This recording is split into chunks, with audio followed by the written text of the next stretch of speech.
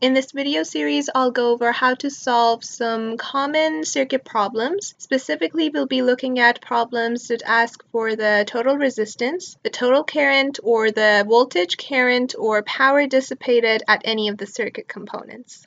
In general, in these sort of problems, you will be given the total voltage and the resistance of all the components of the circuit, and then you'll be asked for any of these values here.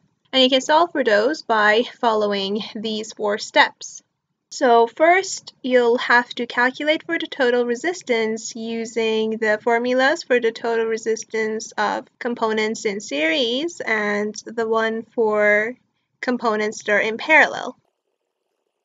Then you will have to solve for the total current using I is equal to V over R, since you will be given V in the question and then you'll have R from step 1.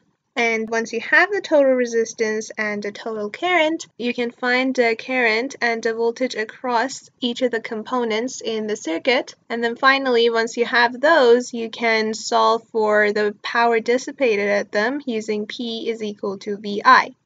In the videos following this one, we'll be going over how to calculate the total resistance and also how to calculate the voltage and current of the individual components, since these are the 2 most difficult steps, and then we'll try to solve a problem of this type.